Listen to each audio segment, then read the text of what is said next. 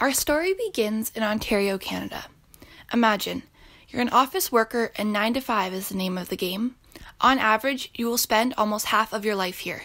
So, if you're 1.6 million single parents who are the sole provider for their family, or one of the 4 million Canadians taking care of their ill and elderly parents, the way you live here determines the way you live everywhere. So say your work starts to pile up. Your counterpart is on leave and you need to oversee their tasks. A new project gets underway and suddenly, your parent, your family member, your loved one is unwell.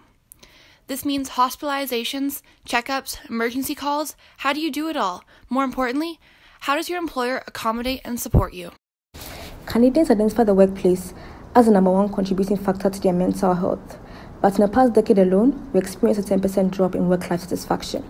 Due to our aging national population, more Canadians than ever are taking on the role of caretaker in addition to their regular profession. So when the demands of workplace are too much, we struggle to give those who love the care they need. The work-life imbalance which results cost Canada $10 billion annually in absenteeism, lost productivity, and missed deadlines. More importantly, it costs Canadians their well-being. This is Anne. Anne is the mother of 3 kids and has been with the company for 15 years. Anne's husband has been sick for 10 years and recently underwent a major heart surgery. Anne is overwhelmed as a primary financial supporter of her family and must take time off to be with her husband during recovery.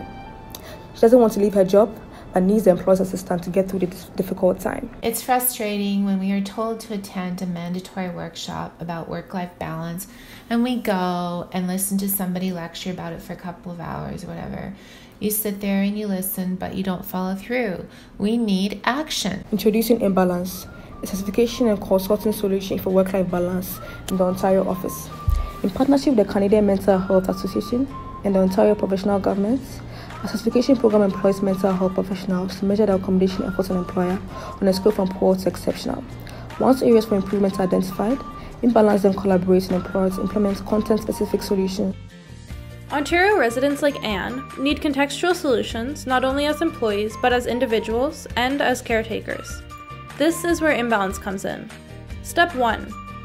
An Imbalance expert enters the office and begins the certification process by interviewing management and gaining perspective on workplace culture. Step 2. Over the period of a few weeks, the Imbalance expert observes the workplace to better understand employees' needs and dynamics. Step 3. Imbalance experts speak directly with employees to better understand which challenges impact their work-life balance. Being a third-party group of trained mental health professionals, Imbalance experts ensure that employees are comfortable sharing their input honestly. Step 4. Imbalance experts grant a certification based on the achievements of the workplace in accommodating work-life balance, the first of its kind in Ontario to recognize employers that prioritize mental health. Step 5. Based on feedback given by employees, the Imbalance expert makes recommendations for the workplace to address areas for improvement. Step 6. With the guidance of Imbalance experts, employers implement these changes and monitor success over time, with metrics such as employee satisfaction, retention, and productivity.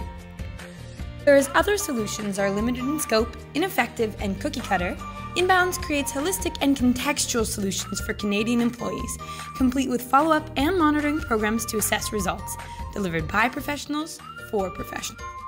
After all, a supportive workplace is a better workplace, and it starts right here in Ontario.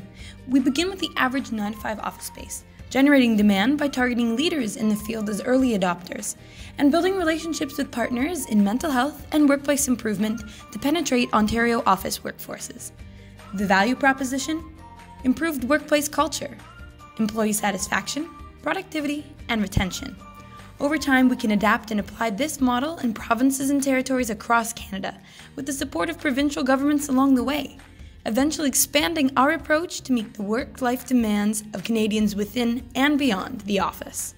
Services delivered by Imbalance are business to business, meaning what is accomplished in the workplace is paid by the workplace, and precedence has shown this model works.